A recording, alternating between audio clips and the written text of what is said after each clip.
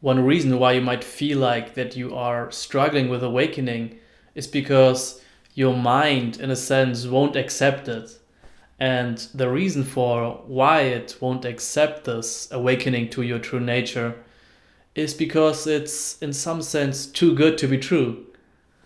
That sounds a bit confusing because you might say, well, it's definitely not too good to be true. I actually want it. I'm totally willing to accept it. But what I mean by that is that our habitual tendencies of orienting to our experience in a particular way are so strong that they can, in a sense, override this recognition of our true nature. So let me make this very specific. If you are recognizing your true nature and you are relaxing this grasping to the objects and the interpretations of your experience, and you settle back into what's already perfectly established, this aware, unbounded wholeness, this vast, empty awareness, which is taking the shape of your experience, then with that, there comes this peace, this sense of space, the sense of wholeness and interconnectedness. And if this is somewhat new to you, then your mind can react in somewhat funny or strange ways. In some sense, this kind of experience of peace is very surprising to us. We're really not accustomed to this. Because usually when we feel peace or happiness, it is because we have accomplished something. We have experienced something amazing. We have maybe eaten a delicious meal or watched a great movie or whatever it is that brings you peace or happiness for a moment.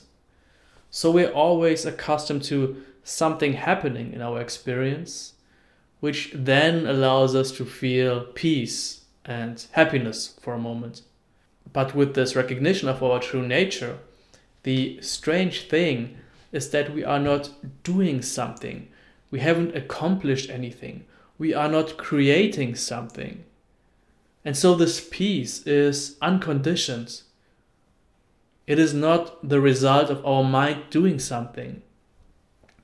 And so when we experience this peace, the mind almost wants to reject it because it feels wrong to the mind to some degree. There is this sense of spaciousness and wholeness, and as soon as there is a little thought of doubt or a slight feeling of discomfort, the mind will immediately latch onto that and say, well, yeah, but you have to do this, and you can't just experience this peace, right? It's undeserved. Right? There's no reason to be happy right now. So in some sense, we have to get accustomed to this peace and joy that is inherent in our true nature.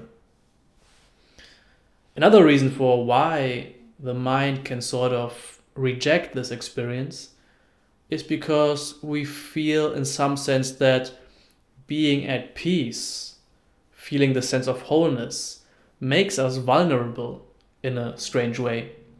And this is somewhat counterintuitive, of course, because why would a sense of wholeness and openness make us feel vulnerable? And this might very well differ for different people, but it can very often be the case that we have the sense that we always have to be sharp and focused and on the edge. We have to be ready for action. We always have to be switched on. We can't be spaced out. We have to be right here in the middle of it, right? So there's this kind of attitude of the mind, right? Where we feel like if we are feeling this peace and wholeness, this sense of interconnectedness, unboundedness, and spaciousness, that this is somehow opposite to being focused and sharp and in the world. And so we feel like our defenses, our defense mechanisms aren't active if we are enjoying this peace, if we are actually recognizing our true nature and experiencing this wholeness and peace that is inherent in it. But this eventually is recognized to be an unwarranted fear. It's really not the case that the recognition of our true nature and the sense of peace and wholeness that comes with that somehow makes us less capable of functioning in a relative sense. Actually, the opposite is true.